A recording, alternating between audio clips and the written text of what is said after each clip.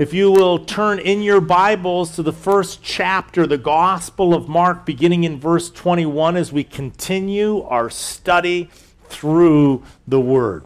Now, you'll remember last time that we began the Gospel of Mark, and Mark is one of the three synoptic writers, Matthew, Mark, and Luke. Those are the synoptic Gospels, and you'll remember that we talked about how Mark began his gospel there at the beginning of Jesus' public ministry. And so he begins the gospel, the beginning of the gospel of Jesus Christ, the Son of God. Now, the good news of the gospel message, he begins with Jesus' public ministry, and Jesus' public ministry started at his baptism there at the Jordan River. So we saw Mark begin by giving us the ministry of John the Baptist.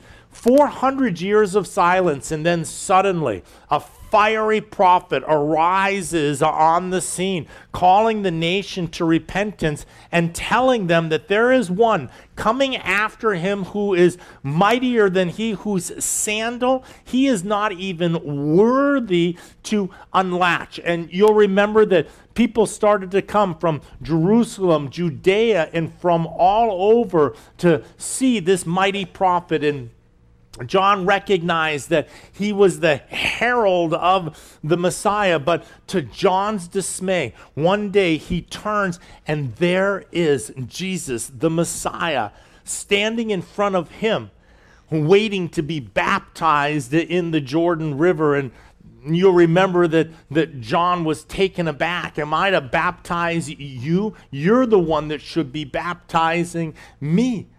And Jesus tells them to suffer it to be so for now, that all righteousness might be fulfilled. And Jesus was setting the example as living the perfect life for us to follow into. We saw that after he came out of the baptism there in the River Jordan, that the Holy Spirit descended in bodily form as a dove, and the voice from heaven, "This is my beloved Son, in whom I am well pleased." And Jesus' earthly ministry begins.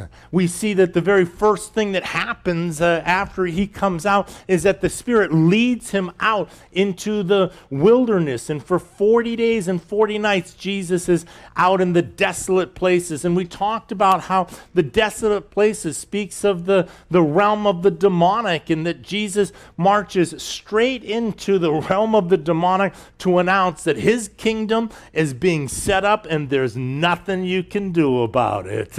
And so 40 days later, Jesus comes back and begins his ministry. Mark fast forwards to Jesus being up in Galilee now, and the calling of the first disciples. Two sets of fishermen, two sets of brothers, Peter and Andrew, James and John. And you'll remember that they were fishing, and he says to leave your nets.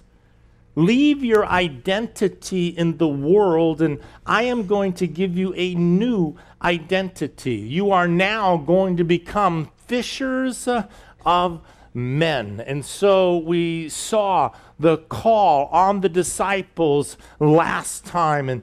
And as we now continue, we're going to see Jesus in his ministry there in Capernaum and around the Sea of Galilee. We are going to see that Jesus is going to be giving an invitation to speak at the local synagogue, and we're going to see the events that unfolded. And afterwards, he's going to go for a Sabbath meal to Peter's house, and we're going to look at the events that took place there. And then we are going to see that the chapter closes when a leper comes and presents himself before Jesus. So let's jump into our text, beginning Mark chapter 1, verse 21. And the scripture records, "Then they went into Capernaum, and immediately on the Sabbath he entered the synagogue and taught."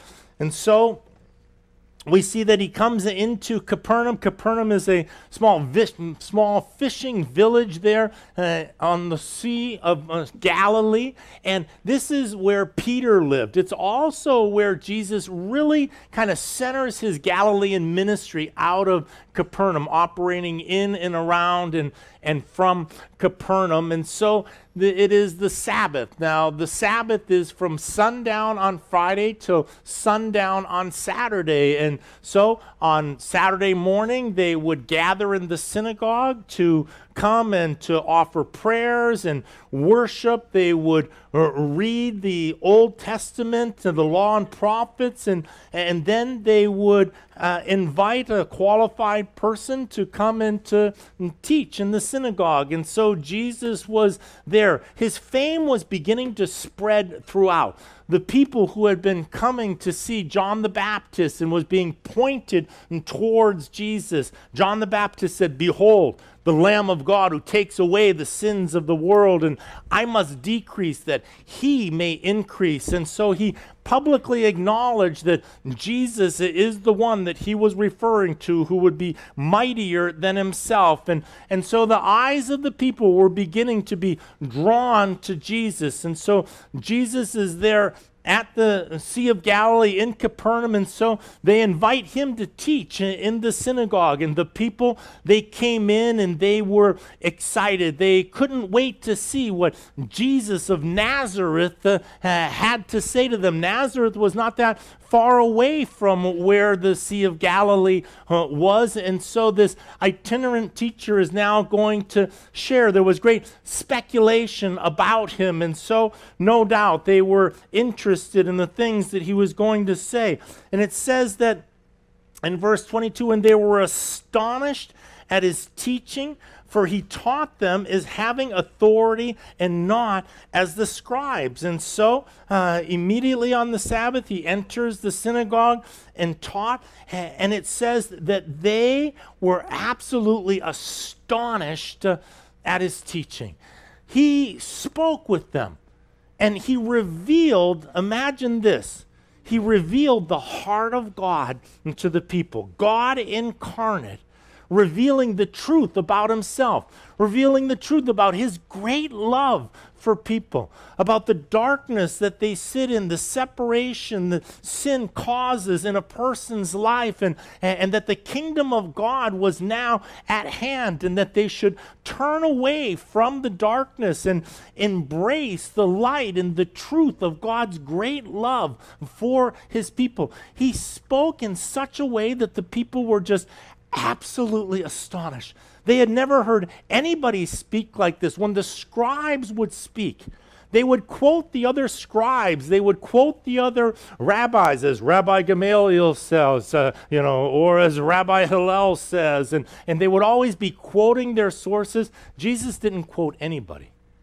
He just simply revealed truth to the people in such profound way, just wave after wave of pure, perfect truth pouring out of the source of all life, Jesus Christ himself. And what was the response? The people were just undone. It says that they were astonished. That word means surprised and shocked, in awe, as just truth came pouring out of the author of life. And so here we see that there was also now a man in the synagogue, verse 23, with an unclean spirit. And he cried out, saying, "Let us alone. What have we to do with you, Jesus of Nazareth? Did you come to destroy us? I know who you are, the Holy One of God." Can you imagine somebody standing up in a church service and pouring out this kind of diatribe? I mean, the whole congregation turned and looked as perfect love was being poured out, as truth was hitting the people in wave after wave. The light of Jesus' teaching was too much for the evil of this demonized life. And the demons had had enough. That was it. They couldn't take anymore. And they screech out at the light that was bursting forth from the Son of God.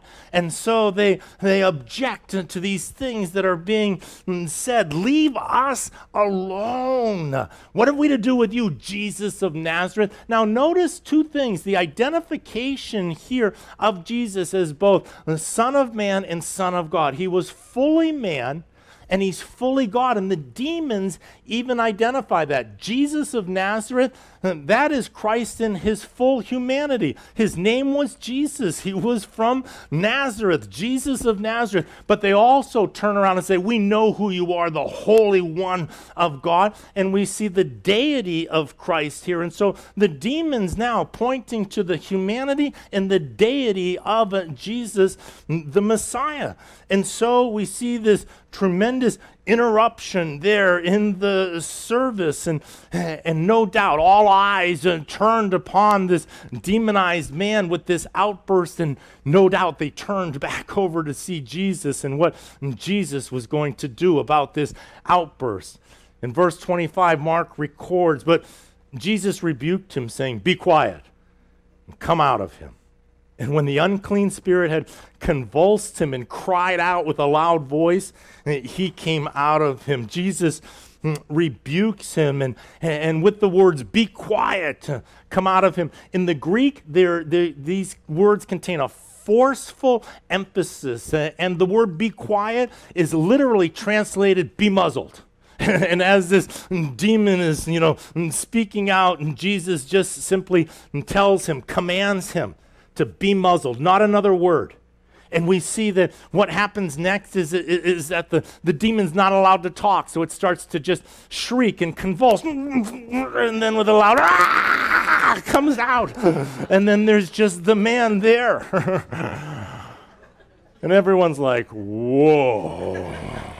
What just happened? Do you think that would be a memorable church service? If something like that happened in the middle of the service. And so verse 27, it says that they were all amazed, so that they questioned among themselves, saying, "What is this?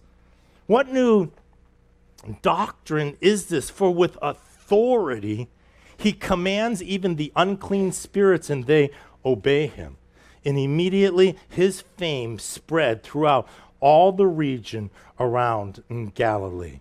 Jesus spoke like no one else, and Jesus acted like no one else, with power and with authority, to where he commands even the demonic realm, and they are forced into absolute submission. And so the people just were in awe and wonder, and immediately afterwards they went telling everybody what had happened in that service, what they had just experienced and what they had just seen. It was customary after service that you would go home and you would enjoy the Sabbath meal. Now remember that there was no working on the Sabbath, so all of the meal and the preparations had to have been done ahead of time, but this was customary now to go and to sit and to enjoy that. Jesus had been invited to go to Peter's house. Now, can you imagine having the honor of having Jesus come to your house for the Sabbath meal? Now, in Capernaum today, there is the remains of the very synagogue that most scholars believe is the very synagogue where these events took place. There's a church that's been built over the top of the ruins, and when you go there and visit, you can go about 75 yards away to the very house that they believe was Peter's actual house, where Jesus and the disciples now departed from the synagogue and move over to Peter's house. Now, the disciples had just been called, and so these were the first impressions that were being placed upon the disciples' minds as they had been called to leave their nets and come, and I will make you fishers of men. We're going to see Jesus as he not only is presenting himself as the Messiah to the nation, not only is he establishing the kingdom of God here upon this earth, but we're also going to be watching in his ministry as he is building up the apostles, as he is growing them into these mighty men of God upon whose shoulders now the early church is going to be first formed. And so the apostles now, Peter and Andrew, James and John, they are all going from the synagogue with Jesus to Peter's house to celebrate this meal. But when they get there, it's interesting. Verse 29, it says, "Now as soon as they had come out of the synagogue, they entered the house of Simon and Andrew with James and John. But Simon's wife's mother lay sick with a fever, and they told him about her at once." As soon as they come in to now host the meal for Jesus, there is a problem.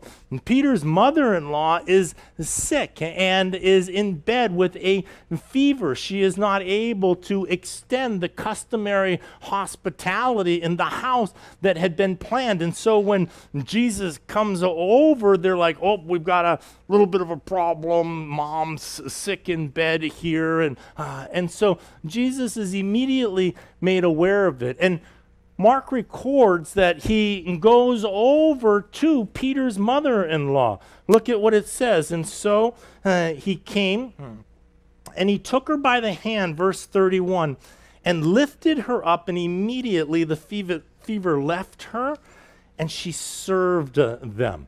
In Luke's gospel, it tells us that he comes over to her and he rebukes the fever. Matthew says he touched her, and Mark tells us that he took her by the hand and stood her up. And so we see this composite picture of Jesus going over to Peter's mother-in-law and standing over her and taking her by the hand and rebukes the fever and tells it to depart. And immediately that fever had to obey the Lord's command, and it departed from her body with the same authority that he had just commanded the demons to come out of the man in the synagogue. And she was restored into the fullness of health. And Jesus helps her to stand up out of the bed, and now fully recovered her health. What does she do? She serves them. And so here we see a picture of Jesus now with the church. You see, Jesus comes and we are caught up and bound up in our infirmities. And what does our infirmities do? They prevent us from loving others. They prevent us from blessing others. They prevent us from serving others. And so when we're bound up in iniquity, when we've got anger issues and unforgiveness and all of the different challenges that are in us, what does this do? This prevents us from doing what God created us to do. And that is to let his love flow through us. Her physical illness was keeping her from letting the love of God flow through her and to be that hostess in her home. So Jesus heals her of her infirmity. And what does that allow her to do? It allows her to now do what she was created to do, and that's to let God's love flow through her onto others. And that's a picture for you and for I. Today, 2,000 years later, Jesus is still willing to take our hand and to help us to stand back up again. Is there any illness in your life, any bondage, any darkness that is holding you back from allowing God's love to flow freely into your heart and onto those that are around you? And if so, then allow the Lord to take your hand and to stand you back up again so that you can continue to move forwards. Our lives are rich and full and blessed when God's love is flowing out of us. And anything that keeps that love from flowing into our hearts and out onto those around us, know this, that Jesus can remove that. Jesus can heal that. Jesus can fix that. Jesus can bring that back to life again inside of you. He is the author and the finisher of our faith. He is the light of the world. He is the Alpha and the Omega, and at his command, everything obeys.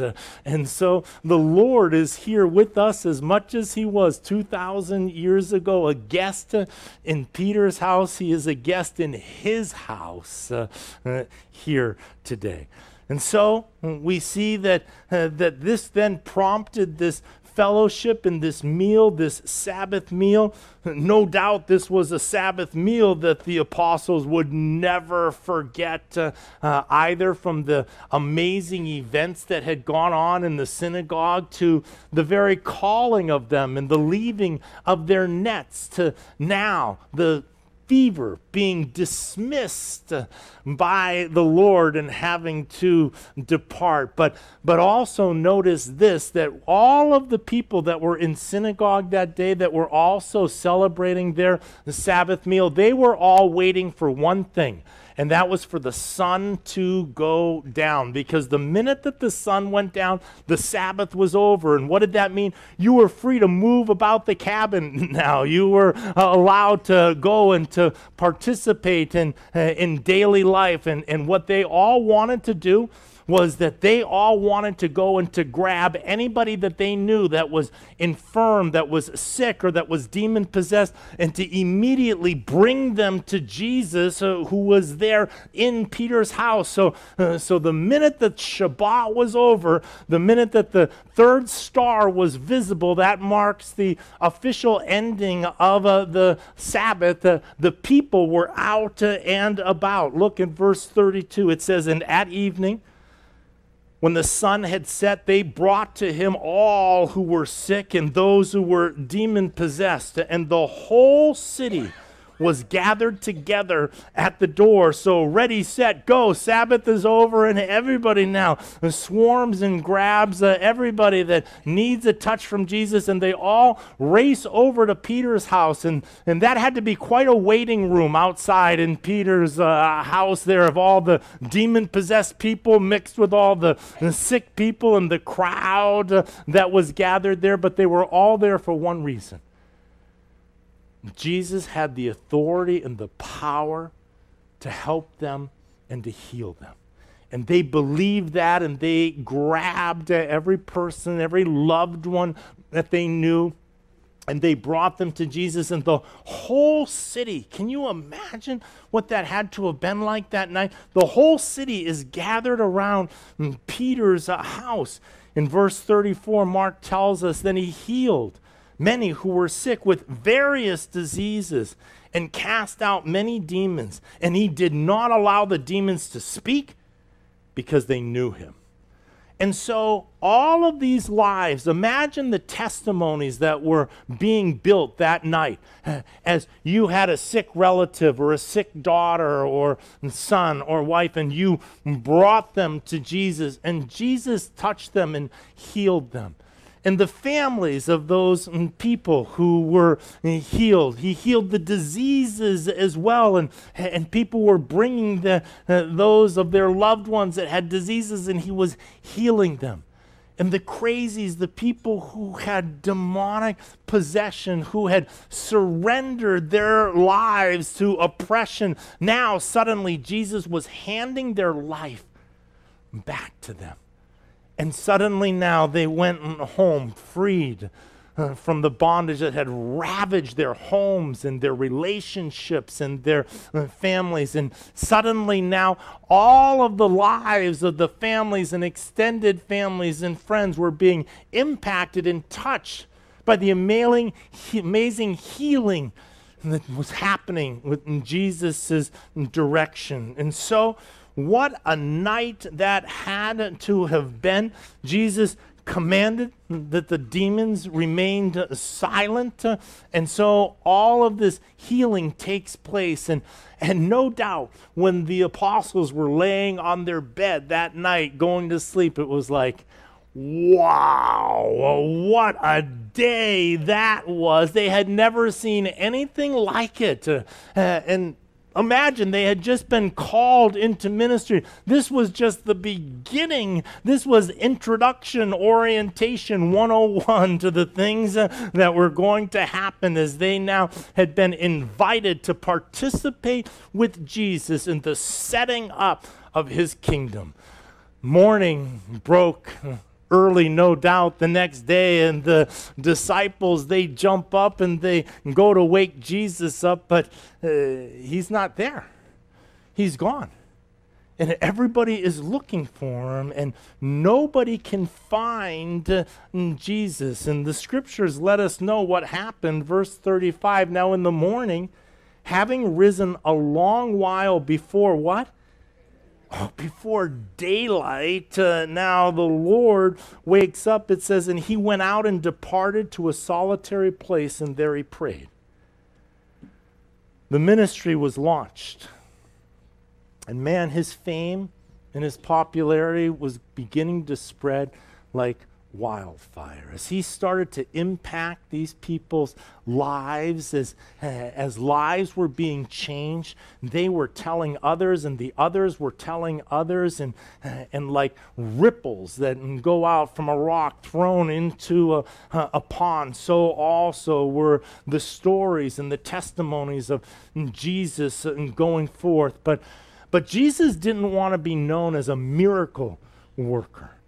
He didn't want the fame. He didn't want the people to come like a carnival show and let's all watch him do mighty acts. He came to set people free from their bondage. He came to pierce the darkness of sin and the demonic oppression with the light and the glory of the love of the kingdom of God. And so as the fame and the crowds began, Jesus departs and he spends time just alone with the Father. Father, what next? How do you want this to all unfold? Not my will, but your will be done. Show me, as things are starting to get crazy, show me what your will is and what you would have for me. The morning wakes up, and man, the people in Capernaum, they are fired up.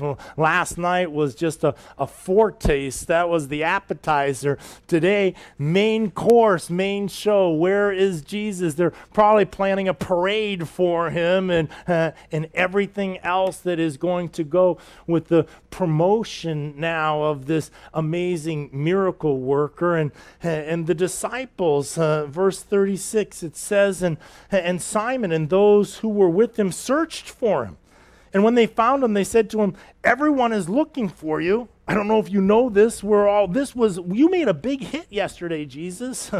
We've got major synagogues calling. They're trying to book you. We've got a television interview that they want to do with you. We see big things happening here. We've got a whole itinerary lined out for you today. And come on, let's go. But Jesus isn't subject to the plans of man. He submitted to the will of the Father. And so he answers them. But he said to them, let us go into the next towns, that I may preach there also, because for this purpose I have come forth. And he was preaching in their synagogues throughout all Galilee and casting out demons. He says that for this purpose I have come forth. He came to proclaim the good news of God, and to call the people to repentance and to receive and to believe in the kingdom that was being set up. The Capernaum crowds were seeking him now as a miracle worker. But his desire was to bring light to those who were still sitting in darkness and to bring the truth of the gospel, that men can be set free from the bondage of sin in their life. And so Jesus now continues to move about and to preach in the various different villages and towns around Galilee. And as he is out and about, a leper comes to Jesus. Verse 40, it says, now a leper came to him, imploring him, kneeling down to him and saying to him, if you are willing, you can make me clean. If ever there is a picture of desperation in the Bible, this is one of them. Leprosy was a word that struck fear into the heart of every single person that lived in that day. There was no cure for leprosy. There still is not. It was terminal. It would begin with a patch of dry skin or a rash, and the law commanded you that when you had a patch of scaly or itchy or a rash that was resistant to going away, you were to show it to the priest. So one day this man had a patch of dry skin, and immediately you have to control your fear, because the first thing that you are afraid of is that what if this is leprosy? But you convince yourself that it's really like any other patch of dry skin you've had in your life, and you go about. But as time begins to unfold, you become aware that this isn't quite looking like anything else that you've ever had before. And you know that you're commanded by the law to go and to show it to the priests. But no doubt there are always the reasons to defer the going to the priest, and until there comes the conviction that you have to show this to the priest. And so the man went and showed it to the priest, and immediately, according to the law, you were put underneath observation. In 7 days you would return and show it again to the priest. And in 7 days, he goes back. Did he tell his family that he had even gone and shown it to the priest? Or did he not even want to worry them at all in case it came back with good news? But no doubt with compression in his heart did that week and go by, and he goes to the priest hoping for a good report that it's just a normal rash and you are good to go. And no doubt you go and you offer thanksgiving to God and a sacrifice, praising him that you have been spared. And that was certainly what this man was hoping. But it wasn't the answer that he received. And the priest examined him and looked at him and told him, "I'm sorry. You have leprosy." And suddenly his whole life changed. He had to go home and say goodbye to his wife. "Honey, that's all the time that we got together. We don't get to build our marriage anymore." To the kids, no longer would he be there to disciple them up and encourage them, to hold them or play with them. He was relegated into the deserted places. He was to depart because of his contamination now upon the others around him. And he had to leave his work and his friends and his neighbors and his life and everybody that he loved. And he had to go into the wilderness to wait to die, because leprosy just simply ate you alive, attacking the nervous system first, deadening your nerves to where you couldn't feel anything, and then slowly attacking the internal organs until you died a slow and painful death. There were communities of lepers that would support each other, and so with those words ringing in his ear, he had to depart from his life. Luke, the physician recording this event, lets us know from a physician's standpoint. It says that he was a leper filled with leprosy, meaning that it was at the later stages, that he was a man that wasn't just recently and new to his leprous condition. He was completely filled now. The leprosy was running its terrible course. And this man comes and he falls down. If you're willing,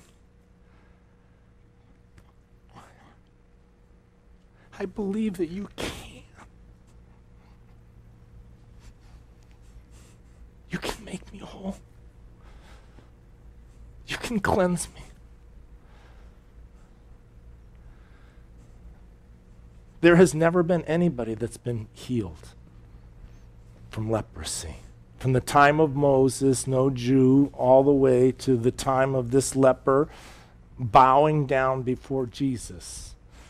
Miriam, she was healed from leprosy, but she was struck by God with leprosy as a judgment against her, and then he healed her. And there was one case of a person being healed by God of leprosy, but it wasn't a Jew. It was Naaman the Syrian, who dips himself 7 times in the Jordan River and is healed under the direction of Elisha the prophet, but never a Jew.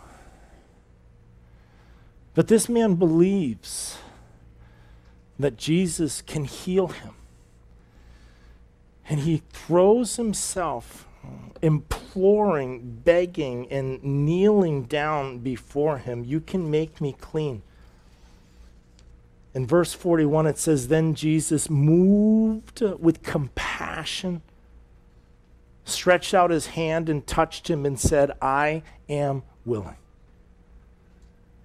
Be cleansed. And as soon as he had spoken, immediately the leprosy left him and he was cleansed. As with the fever, so with the leprosy, it was gone instantly. And we see that it wasn't that a healing process began with his word, but that it was a complete, instantaneous restoration to fullness of health. And this man suddenly, touched by the power of God, is made whole. And in verse 43 it says, and he strictly warned him and sent him away at once and said to him, see that you say nothing to anyone, but go your way, show yourself to the priest, and offer for your cleansing those things which Moses commanded as a testimony to them. Now, here's something that is absolutely mind-blowing. God placed in the law through Moses the commandment now of when leprosy is healed, how to restore a person back into community again. And these were the sacrifices that you were to offer. It's contained in Exodus chapter 13. But there had never been an instance where the priests had ever used this, because it had never, ever happened in the entire history of the nation. But God had placed that in the scriptures just for this time, when he would send his son to heal the leper, to send him back to the priests now, to have him restored back into community and back into fellowship again. And so he says, send it to them as a testimony to them. Now, I want you to know that the rabbis had divided up miracles. They had taken miracles and they divided them into 2 categories. There was the first category, which was what was known as a normal miracle. Do you love that? A normal miracle, okay? Now, a normal miracle, this was the category that anybody could perform if they were empowered by God and by God's Spirit. They could do a first classification, a normal miracle. But there was a second classification, and this was called the messianic miracles. This was a category that they believed that only the Messiah would be able to perform these miracles. And the healing of a leper was one of the messianic miracles that the rabbis had. And now the Sanhedrin had a whole procedure that they were to follow. If a messianic miracle showed up in the country, they were then to follow these things, these prescriptions now, if and when that happens. And so Jesus tells this leper to now go and present yourself in Jerusalem and offer the required sacrifices, he says, as a testimony to them. He is announcing to the nation, to the leaders, that a messianic miracle has just been performed. And we're going to watch what happens when suddenly this leper shows up in Jerusalem and lets them know that a messianic miracle has taken place. And so let's see what the response is by this man who is told, don't say anything to anyone, just go show yourself to the priests in Jerusalem. Verse 45, however, he went out and began to proclaim it freely and to spread the matter so that Jesus could no longer openly enter the city, but was outside in deserted places. And they came to him from where? From every direction. So I want you to know that here he tells this man not to give his testimony to anybody, and he goes giving his testimony to everybody. He tells us to go give our testimony to everybody, and we don't give it to anybody. But what is interesting here is that it says that they came from everywhere. And I want you to know they came from every direction. I want you to know that people are still coming to Jesus from every single direction. From every nation, from every tribe, from every tongue. People are coming and bringing their brokenness, their darkness, and their sin to Jesus. And Jesus is continuing to light up this world. As we close our study here, I just want to draw our attention for a minute to verse 41, where it says that Jesus was moved with compassion. He was moved with compassion. When he saw this leper and he saw the pain of this man's life, when he saw the leprosy in full bloom, I want you to know that leprosy is a typology of sin. This man represented, in typology, a man whose sins has ravaged his life. And sin leads us to death and ultimate to destruction. This is the ravages of sin in a person's life. And so he has compassion upon him. And I want you to know something, that Jesus has compassion on you. I want you to know that. I want you to receive that today. God's great love for you.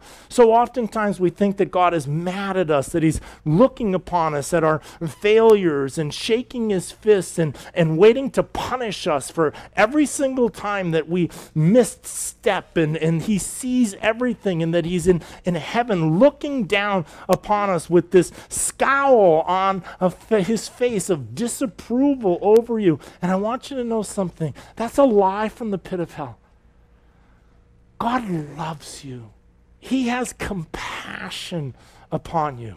He sees your weakness. He knows our brokenness. He walked amongst us. We don't have a high priest that doesn't understand us in every single way, shape, and form. In Matthew's gospel, it says that Jesus looked upon the multitudes and he was moved with compassion.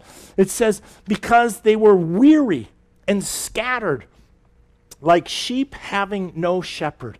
If you want a picture of helpless and desperate, it is a sheep that don't have a shepherd. They will be ravaged, they will be scrawny, they will be devoured by the elements. They have no survival instincts whatsoever. And they have no way to defend themselves. They are defenseless. Apart from the care of a shepherd, they are in grave trouble. And he looks upon us, and he looked upon the people, and they were scattered, and they were weary. They were sheep without a shepherd. And he is the good shepherd. And he longs to sweep them up underneath his arms and to minister to them, to lead them into green pastures and beside the still waters, to anoint our heads with oil and to prepare a banquet that we can sit down in the midst of our enemies. That is his desire for you, to be able to take and to make you whole and to bless you. You were made to receive God's love and to pour his love out onto everybody that is around you. And anything in your life that's keeping you from being connected to God, and that's keeping you from pouring his love out. He wants to repair that. He wants to heal that. He wants to minister to that. His gentleness and his compassion, it says of the Lord that a bruised reed, he won't break it. And a smoking wick, he won't extinguish it. He loves you. He is for you. He wants to take and to strengthen you and to nurture you and to build you up into a mighty man, into a mighty woman of God that is God's intention for you. That's his purpose when he created that you would have this vibrant, full, abundant life where love is flowing in and flowing out. I want you to know clearly and to hear it. Jesus has compassion on you.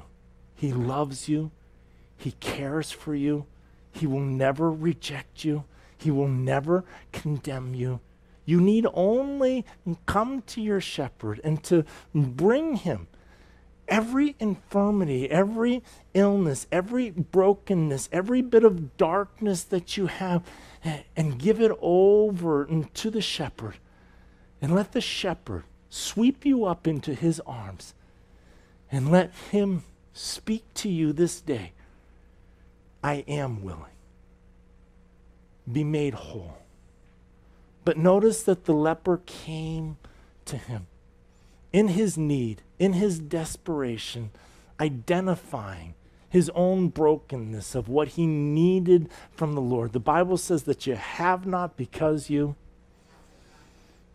ask not. I had somebody after service come up to me and say, why don't we go to the Lord? Why don't we bring our brokenness and the things that we need? He says, why don't we bring them to the Lord? And I gave him the most profound answer I could think of. I don't know. I said, but when the Lord shows you, tell me so I can tell everybody else as well. You have a loving, caring shepherd that laid down his life to rescue you, to help you, to heal you, and to bless you. Don't be afraid of your shepherd. Come to him. Implore him. Kneel down before him this day before you depart and ask him to make you whole. Let's pray. Father, we love you and we thank you. You are a mighty God. And Jesus, you are a mighty Savior. Thank you for your willingness to come and depart from your glory in heaven, to walk the roads of this earth, to lay your life down, to rescue each and every one of us. And Father, in Christ is the fullness of life. Would you help us, Lord, this day to come and to kneel before you, Lord, and to ask for whatever it is that we need in our life. And may we, like the leper, like Peter's mother-in-law, may we receive that hand, that outstretched hand that stands us back up again. If we have fallen or backslidden, if we're playing with darkness, or if we've been trapped by darkness and sin in our life, Lord, would you come this day? Would we confess that and ask you to break us out of the bondage of addiction or darkness or sin and stand us back up on our feet again, that we might receive the fullness of your love and that we might pour out your love on those around us. And it's in Jesus' name we pray. Amen.